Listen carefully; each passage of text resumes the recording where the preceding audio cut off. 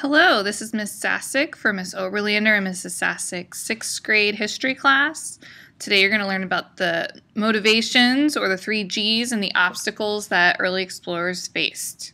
So let's find out what we're learning today.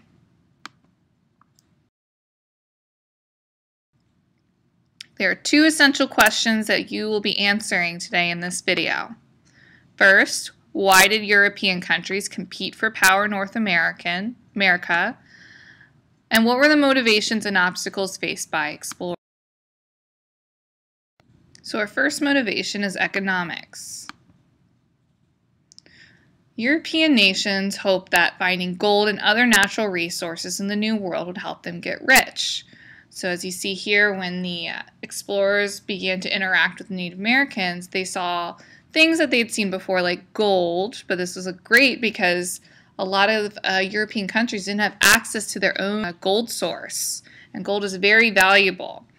And also other natural resources that they might have depleted or just didn't have available to them in Europe, so it helped them get rich. So now that they're in the New World, they have a lot more access to things like lumber, spices and peppers, and other foods and other items. Tobacco is a huge one. Tobacco became extremely popular in Europe because they didn't experience anything really like it before. That became a huge reason why Jamestown was so successful later on, was the ability to grow tobacco. Food like tomatoes and corn and pumpkins and squash, a whole list of other things that were discovered in the New World that weren't ever available before in Europe, allowed European nations to become wealthy with natural resources. Now, this also benefited from this because Europeans brought food and animals and other foods and other sorts of fun things like metal tools that they never got to experience before, which benefited both parties. We will talk more about those in another lesson about the Columbian Exchange.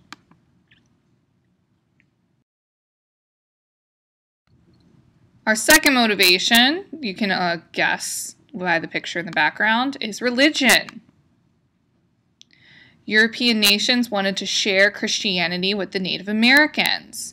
If you remember from our culture lesson, Native Americans, their religious beliefs were very spiritual. They had a creator God, and like the Christians, Christians believe in one God, and the Native Americans often believed that there was one creator God. The thing that was different was the Native Americans also believed that there were other lesser gods that helped the one big creator God. So there are earth gods, there are air gods, water gods, animal gods, all sorts of things. And so that was much different to what the missionaries, as you see in that black and white picture on the right, had dealt with before. So here they are talking to the Native Americans, converting them, and teaching them about especially the Spanish Catholicism.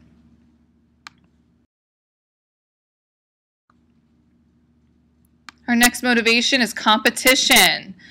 This was how they wanted to be the best. This is a new way for Europeans to compete to see which country is more powerful. So not only on who had the most powerful army and military, navy, whatnot, but land also showed power. So you see here on a map, we're not going to talk about all these countries in class. We're mostly going to focus on England, France, Spain, and Portugal. And these countries were the major explorer powers, and as you see, they begin to explore all over the world, not just the New World, which would be the Caribbean and North and South America, but in parts of Africa, Asia, and even Australia. And the more land that you had access to, that's more access you have to natural resources. So that proven to be very valuable when it comes to trade. You became dependent on yourself because you had all this access to whatever the land had given you that your country owned. So best way to remember this are the three motivations. It's called the 3 G's. So for economics, it's gold, For religion, it's God, and for competition, it's glory. Put them together, you got gold, God, and glory. The 3 G's.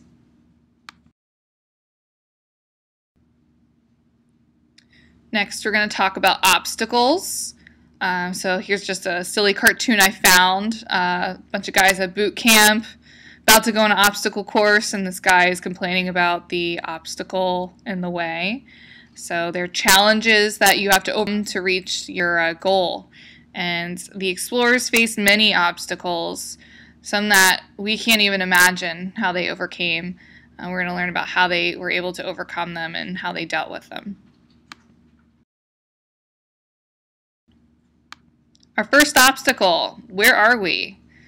Well, they're going to the New World. Do we know a lot about the New World? No, we didn't even know it existed until a couple early explorers like Columbus had discovered it. And there were poor maps and navigational tools. Explorers know where they were going. It was very easy to get lost. There's no GPS. You're in the middle of the ocean. There's no landmarks. And if you look at these early maps, you see here, this is a map of North Africa, Europe, Middle East, and part of Asia. You see that's all that they really knew in the beginning. And you see how it's kind of distorted. It looks funny. It doesn't look like what you think about today on the globe. But you see the easiest part to recognize is the northwest corner, the top left corner. You see the Italy boot. You see Spain. You see the little island of England up top, part of Turkey and Greece. And that's the most accurate part for us there because that's where a lot of map makers were. That's where it was the most recognizable, most explored. So people knew a lot about that area, so that's why it was drawn in so well. But once you get outside the Mediterranean Sea, outside of Europe, you see it looks really funny. Because they didn't know that much outside of that land. And over time, as they began to explore more and technology got better, the maps in Europe and Africa and Asia start to look a little bit nicer and more accurate, like what we see today. But as you can imagine, when they first discovered the world, it looks very silly. You can kind of see Florida and South America, but it's difficult because they just didn't know, and they didn't have the technology, and there's no satellites in space, and it was very difficult to draw maps. But as they began to discover more and explore more, things got much easier to draw, and they look more accurate. It's pretty amazing without a computer. Here are some of the primitive navigational tools that lots of explorers use. You'll see a compass. It looks like a star chart, a regular magnetic compass. And then you have the invention of something called the sextant, which you see an explorer using here. It's kind of like a funny telescope where you point at the horizon and you measure the distance from the horizon to the stars or the angle of the sun. There's a more modern day one right here used by the Navy. And they still... Second obstacle was disease and starvation. On long voyages, diseases killed many. Ships often ran out of food in the middle of the ocean. Okay, explorers and their crews, their ship crews had poor diets. So this is a piece of hardtack, kind of like a glorified saltine cracker, although you think, oh man, I like saltines. These are really bad. They're gross. Very hard, obviously, hence the name hardtack. You were lucky to get one that didn't have bugs crawling in it or worms. These lasted a lot longer than bread. So this was essentially flour and water, and it has no nutritional value in it, just made to fill your belly so you wouldn't be hungry. And then here is salted pork. If you look up salted pork, you think of, oh, bacon. Well, I know some of you like bacon a lot, especially on Saturday morning, but it's not that type of salted pork. It's just heavily preserved meat. So it could be pork or beef, and it was really just since there's no refrigerators, it was just meant to stand the test of time. And this was probably one of the first things that you would rev once you were in the middle of the sea. And then lots of dried beans, stews made from dried beans. So what do you notice is missing from these diets of the crew? Right, there's no fruit or vegetables. That's it. And even water. Think, yes, they're in the middle of the ocean. Miss Sasek, why don't they just get some water? Well, it's salt water. Salt water is not good for you, and it can hurt you. And so they had limited amounts of fresh water with them. And even that, if that got bad, could cause disease.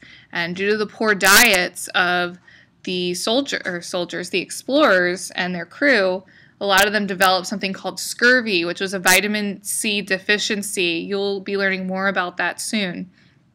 And it causes bad infections on your teeth. It's just really gross.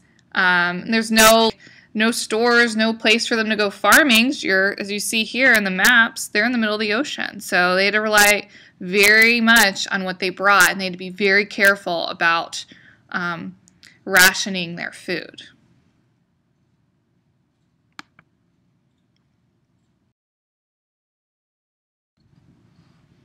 Our third obstacle is fear of the unknown. Again, they don't know anything about these places. Going to new places, explorers were afraid that they might sail off the edge of the world or, yes, get eaten by sea monsters. This was a true fear. So they didn't understand that the Earth was round. It was a sphere. Okay, when you think about the horizon, if you've looked out at the beach and you look out to the ocean, that's the horizon. We know it just keeps going and it's round, but to them, they're like, that's it. That's the world. That's it. If you go to that line, you're going to fall off and you'll die. And that very much, it took a lot of courage for some people to take their ships and prove that this was not the case. As well as they believed in mythical creatures like sea monsters. So they feared that if the end of the world didn't kill you, the edge of the world, a sea monster would kill you, which very much wasn't the case. But fear of the unknown, it was dangerous. You could have been in a storm, and you could have been lost at sea, and nobody knows where you are. So it was a very dangerous mission. But a lot of explorers did overcome all these fears and all these obstacles, and that's why we have the colonization of from Europe into the New World, into the Americas. All right, so we're just going to do a quick review. What did we learn? The motivations, the 3 G's. So they came over for economic purposes, gold. They came over for religious purposes, God. And competition. These European countries hated each other. So anything to prove that they were better than everyone else and that they were glorious, that was another reason for them to come. Obstacles, poor maps and navigational tools. So very little in that technology. Disease and starvation. So if you weren't lost, then it was the disease or starvation that would kill you. And if it wasn't that, it was the fear of the unknown that might have prevented people to come. But they overcame all these things and were able to accomplish much. All right, this is the end of our video. Hope you enjoyed it, and we will see you in class.